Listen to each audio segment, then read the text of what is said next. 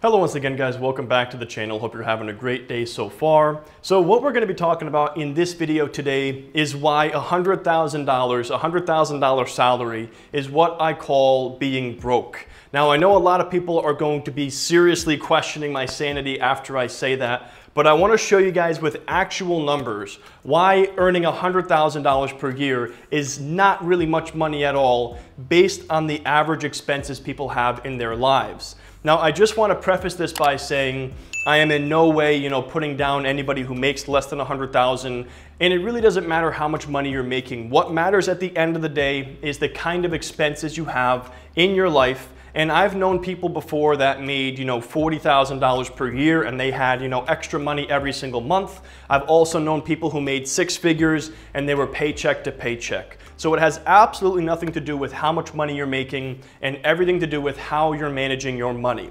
But what we're going to be doing here is going over the average budget for somebody earning $100,000 per year based on the average expenses and seeing if this really is a lot of money.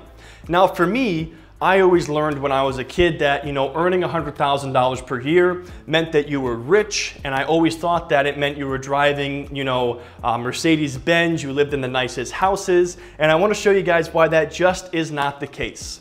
So first of all, with that $100,000 salary, right off the bat, you're going to pay taxes. So I did these numbers here based on living in New York, which is where I live. And so right off the bat, you pay 28.6% in taxes, meaning that your take-home pay is $71,400 or $5,950 per month. So that right here is going to be your budget of $5,950 per month. So now let's go ahead and talk about what are the major expenses that you're going to incur right off the bat. Well, first of all, you have to have somewhere to live. And the average mortgage out there for somebody who owns their home right now is about $1,030 per month. And that includes both, your taxes as well as your monthly insurance payments for homeowners insurance. So that right there is the biggest expense for most people. Next, we have car payment. The average car payment right now, $530. After that, health insurance. A lot of people don't think of this one, but this can be a very costly monthly expense. And the average health insurance premium for a single person on a health insurance plan is $440 per month, which is what you are paying in towards your health insurance. Next, let's talk about retirement contribution. Hopefully you're doing this if you're making six figures or any amount of money, but let's say on average you're putting away $100 per week, and we're gonna say that's a $400 retirement contribution. Now, yes, you may be putting away, pre-tax income, but let's say it's ultimately costing you $100 of your post-tax dollars every single week out of your paycheck going into your retirement.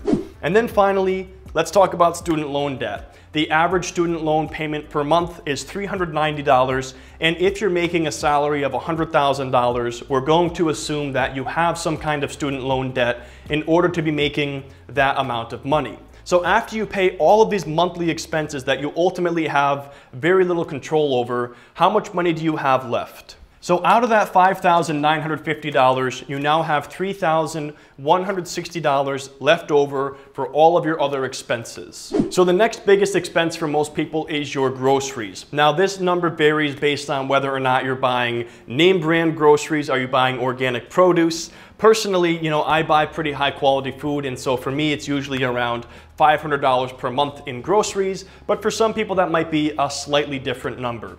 Next up, let's talk about cable and Wi-Fi, about $150 per month for most people, $200 per month on gas. You also have to factor in your car insurance cost for that $530 car payment that you have for that new vehicle. The average car insurance payment right now is $120 per month for that insurance premium. Beyond that, you have your utility bill for your gas and electricity, figured for a house, since you have a mortgage, about $250 per month. And then you have a cell phone bill. I'm putting that at $150 because most people these days have some kind of phone that they're paying off on top of their cell phone bill. So we're gonna say that's $150 per month. And then let's say you're putting $100 per week into savings to go towards maybe your next car or any kind of unforeseen medical expenses, or maybe your house is gonna need a new roof someday or a new furnace. So let's say $100 a week going into savings.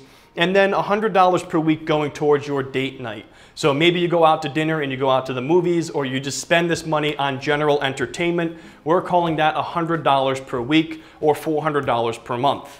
So after all of these expenses, how much money are you left with? Well, you're going to have $990 per month left over out of that initial $3,160. Now notice what we don't have on here. We don't have a gym membership. We don't have Netflix. We don't have Spotify. We don't have all of these other monthly recurring expenses that people often take on, and they could also be subtracting from your monthly surplus. And then the final item we're going to include on here is taking just one vacation per year. Now, what is the cost of a vacation? It's all relative to where you go. I have found that on average for a 1 week vacation, if you're gonna go anywhere worthwhile, it's gonna cost you around $3,000 between your airfare, as well as food and dining, your hotel, and then any kind of excursions. So let's say you wanna take one vacation per year at $3,000. Well, if you budget that out per month, that is $250 per month going towards your vacation fund. So ultimately, how much money does that leave you with? Well, you're going to be left with just $740 per month or $185 per week. And it was really amazing to me going through these numbers just how fast you blow through $100,000 per year salary. And when I think of rich, or somebody who is, wealthy, I don't think of the average lifestyle here, because literally what we're looking at is the average house, the average car. Everything here is average, not the above average lifestyle. And that is why I believe $100,000 is the new broke. Now, am I saying this to put people down and make you feel bad for your salary? Obviously not. I'm simply pointing this out because when I was younger, my goal was always to make $100,000. And then I ultimately ended up in a job that would have allowed me to make this amount of money, but I was able to see that it really wasn't a good goal in the beginning, and it wasn't a lot of money because of how easily you burn through a $100,000 salary. And again, I just want to point out there are so many other random expenses that are being left out here entirely. Let's talk about clothing or any kind of repairs for your house, or like I said, Netflix, Spotify, gym membership, CrossFit membership, so many of these other random things. That $740 per month is going to disappear pretty quickly. And it's just amazing to me, how quick you go through a $100,000 salary. So my point of making this video is to set the bar a little bit higher in terms of your goals for yourself, in terms of your earnings, because I always set that goal for myself of making $100,000, but when you actually look at the numbers, that is not a lot of money. But anyways, guys, let me hear what you guys think in the comment section below. I think this is kind of a controversial topic, saying that, six figures, $100,000 is the new broke. I would love to hear what you guys think. Thank you so much for watching this video. If you enjoyed it, make sure you subscribe, and I will see you in the next one.